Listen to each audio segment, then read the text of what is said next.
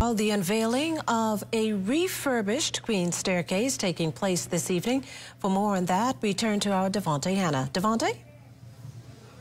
Well, good evening, Makilisha. It is an exciting day here at the 66 Steps.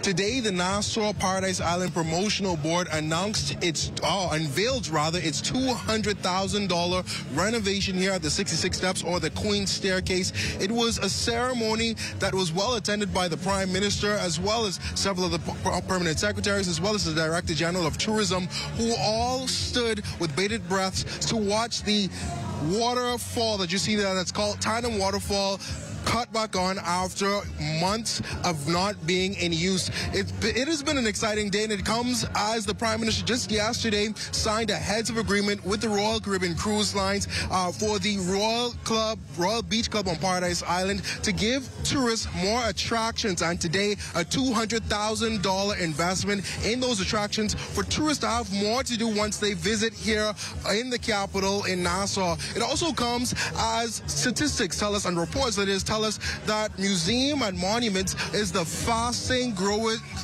portion of travel, a sector of tourism in the world. It also comes as they say that culture and heritage stands only second behind sun, sand, and sea for tourists to visit each island. And of course, after a bonding year of 9.65 million visitors here in the Bahamas, this just proves that the government, the Davis administration, is doing all that they can to ensure that more boots are on the ground, that there are more things for tourists to do, and that there are more things for residents to enjoy as well. The Director General even said that this has become a fitness hub, and we've seen people came here this afternoon not certain of what was happening, but they saw that there was this unveiling. And of course, they're going to enjoy this, some fitness, and I'm probably going to do that too in the next few weeks or so. But for right now, from the 66 Steps that was built back in 1830, can you believe it? Over 200 years ago, it's now getting some major renovations, on the road to a major renovations thanks to the Nassau Paradise Island Promotional Board. So from the Queen's Staircase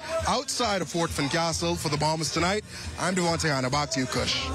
I'm Kim, an all-around busy person, but I'm also a foodie. Bahamian food is a delightful fusion of flavors and techniques passed down, and over time has evolved into unique and delicious meals. It takes simple ingredients and it turns into something special. So if you're a foodie like me and don't like spending all day in the kitchen, but want great food, fast, simple, and tasty, then join me as we dish it up.